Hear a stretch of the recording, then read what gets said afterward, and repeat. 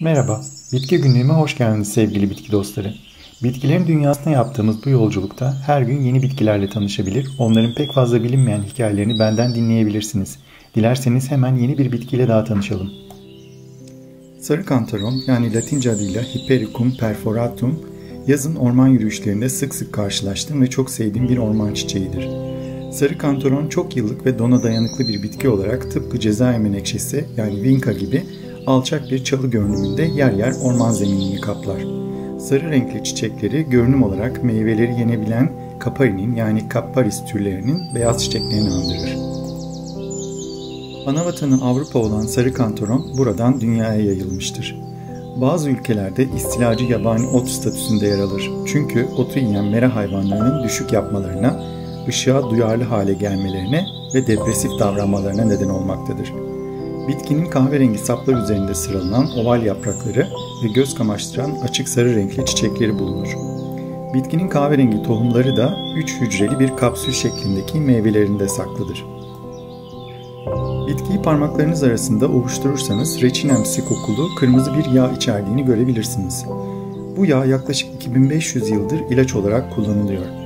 Ben de küçük yaraları tedavi etmek amacıyla kendi topladığım kantaronları sızma zeytinyağında ve güneş altında günlerce bekleterek bu yağı elde etmiştim. Antik Yunan döneminde ise Hipokrat'ın deliliği tedavi etmek için kullandığı sarı kantaronu Haçlı seferleri sırasında yaraları tedavi etmek için kullanmışlar. Bitkinin kırmızı yağı Hristiyanlık inancına göre 12 havarilerin en genci olan ve kafası kesilerek öldürülen Yuhanna yani St. John'un dökülen kanını simgeliyormuş. Bu nedenle bu bitkiye İngilizce'de St. John's wort yani Aziz John otu diyorlar. Diğer bir inanışa göre ise Aziz John öldürülmemiş, tüm havarilerden daha uzun yaşayarak ömrünü Efes'te tamamlamıştır ve mezarı da oradadır.